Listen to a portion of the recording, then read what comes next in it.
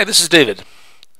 We're going to continue today our discussion about services in Java Spring Boot application. In the last video I showed you how to create it and call a simple service. I had this service called math service implementation, or impl, and it implements this interface math service right here. It's a real simple thing. This is a method called add numbers. It does what you'd expect it to do. It just takes in two numbers, adds them together, and returns the sum of those numbers. And in my controller of my MVC web service, I have a method here that will take in two numbers as parameters up in the URL, and it will call that service. It calls it by basically newing up the service right here. And that's fine, except that now I've got this dependency right here that I'd like to eliminate. I'd like to give a little bit more flexibility, because maybe I have multiple implementations of that math service. Maybe I have one where I'm actually doing the math, and another one where I've hard-coded an answer, and that might be useful for testing. Or maybe I have different ones for different environments, or maybe they do different math for different parts of my organization. I don't know. It's just sort of a contrived example, but you can imagine for more complex examples how that would work. Well, Spring supports this, and it supports this through dependency injection. And the way that I implement this is in my service right here, I have to label this class as a service. All right? Right here, and you see that it imported the namespace to do that up above. And then also what I want to do is I want to give it a qualifier. And the reason I give it a qualifier, that service will be sufficient if I only have one implementation of this interface, but I want to have multiple implementations. So I'm going to give it a qualifier, and I'll give the qualifier a name. And I always use the same name as the class, but you don't have to. But it just makes it easier for me to track things. I'll do that and I'll save it. And then if I were to create another implementation of the same interface,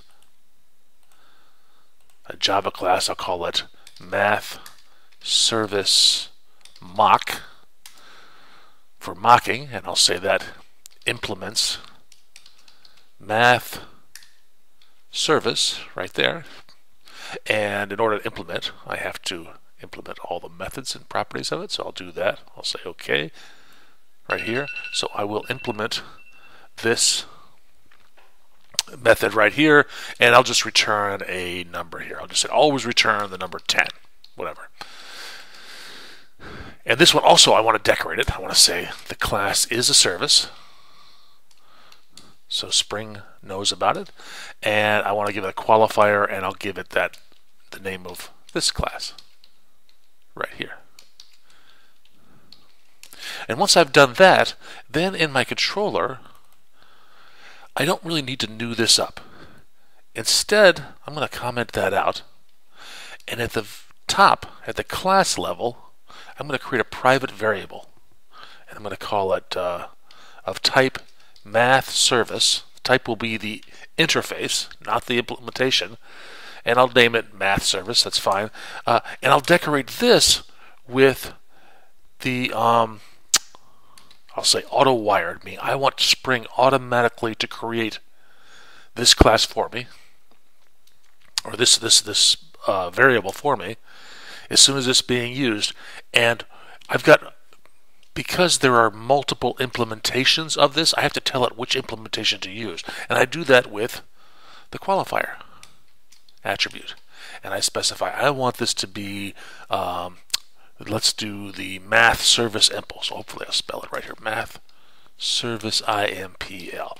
Right there. And then now that I've done that, I've declared the math service here, but down in my method at the bottom, I no longer need to new it up. What'll happen is as soon as you reference that, the Spring Framework will automatically generate an instance of this, and it knows which instance to generate because of that qualifier attribute. So let's give it a try here. I'm going to run this thing here.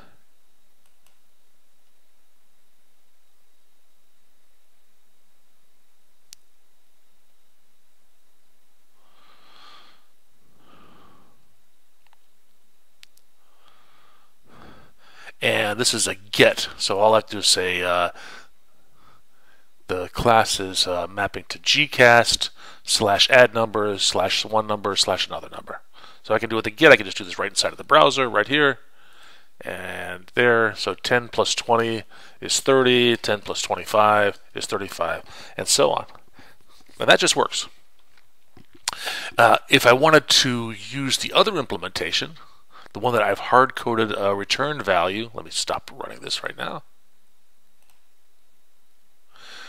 Then this one, just always return 10. Well, I can do that as well, and I have to go back up here, and instead of saying,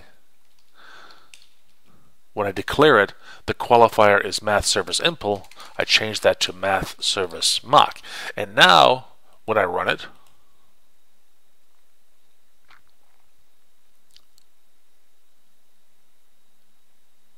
then any call to this add numbers method, no matter what parameters I pass in, should always return a 10, because that's what this does. So I send the get again, and I get a 10. It doesn't really matter